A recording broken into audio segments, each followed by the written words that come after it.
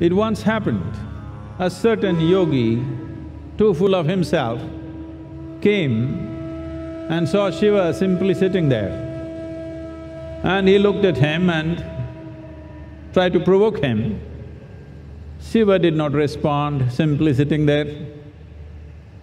So he provoked him with abuse. Shiva did not respond. Then he physically poked him and said, "You're simply sitting there because you're afraid of me. You do not know what I know. You do not have the powers that I have." This went beyond point of irritation.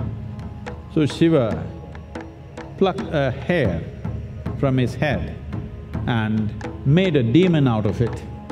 And he told the demon, "Eat this yogi, eat him up, he should not be walking this planet." The demon grew up within minutes and became huge and started chasing the yogi. Yogi was terrified. Then of course he came and fell at Shiva's feet and, "Please save me, don't let this demon eat me."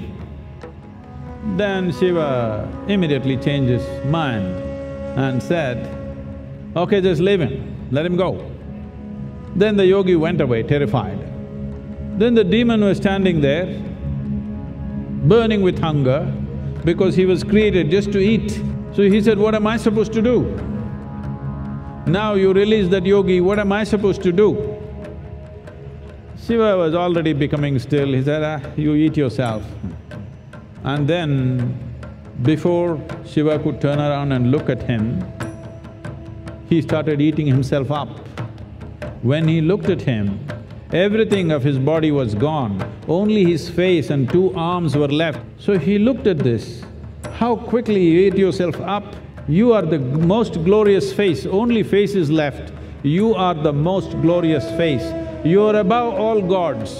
It is from this that even today, in almost every Indian temple, there is a face which is eating up its own arms, which is called as the Keertimukha, the glorious face. So Shiva recognized, or the yogi recognized that one who eats himself up, that who makes nothing out of himself, is the most glorious face on this planet. He must be above all the gods. This is a night that you must promise me that you will become a glorious face. Still hands are there, you've not eaten them, you can tell me? This is not a night to make something out of yourself. This is a night to make nothing out of yourself so that you become a truly glorious face, because you do not carry the burden of the person that you are, you do not carry this life as a burden.